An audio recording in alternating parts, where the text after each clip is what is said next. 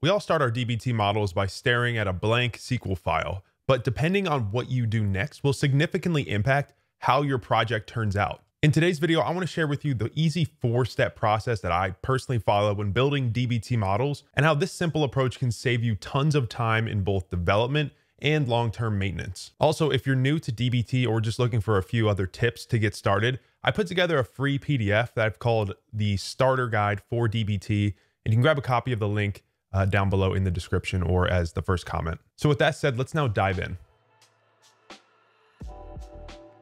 The first step I take when creating a model is to add what can be referred to as the imports section. And this takes influence from Python, where you'll often import modules that you're working with right at the top of the script. But in our case, instead of modules, we will be importing sources or other DBT models in our project. I also want to point out that throughout this process, we're going to be making heavy use of CTEs, or common table expressions, along with the select star syntax. And I've explained this in detail in both the starter guide as well as in other videos. But essentially, modern databases are smart enough to only pull the columns you need, and therefore a select star is a non-issue performance-wise or anything else when you put them into CTEs. So in this case, we will bring in each underlying source or other model we need as a select star in the CTE. And this is helpful for 3 big reasons. First, it allows you to quickly see other data that's being used in a particular model. Second, it allows you to alias each of them with a new name once, which makes your joins a lot cleaner.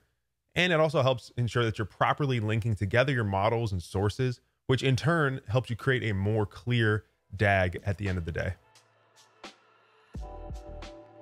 Now, of course, most models will need some sort of custom transformations. So the next step I take is to create CTEs that hold custom logic. This will likely be the largest section and where most of the activity ends up happening. A rule of thumb I like to follow is to create custom CTEs when the granularity of the result will be different than whatever the final result set will be in that model. Now, because we imported it once and renamed it, we can use those imported ones multiple times throughout the query and not have to re-alias each time. This gives your query a cleaner overall look and starts to build a consistent look and feel to your models. Don't be scared to break up complex logic into multiple CTEs if needed. The goal here is to improve readability and organization.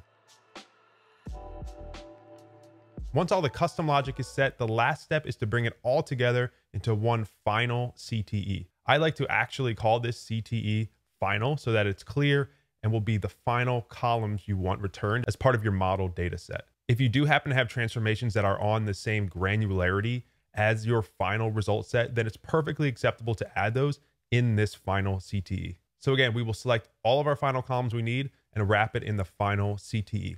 I realize this may seem a bit odd, but as we'll touch on in the last step, structuring it this way does give us some more options.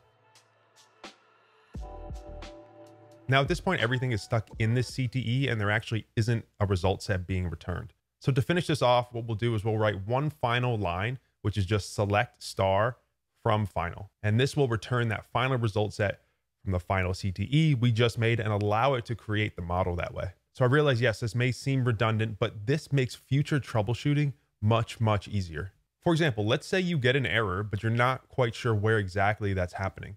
You can easily swap out your final select with the name of a previous CTE to view the results and see where it errors out. Again, this is possible because the query engine will only return the columns it needs. And if you're not selecting anything from that final CTE, it will essentially disregard it. Personally, even if I only have one import and one final, I still follow this whole process just to keep consistency in my models.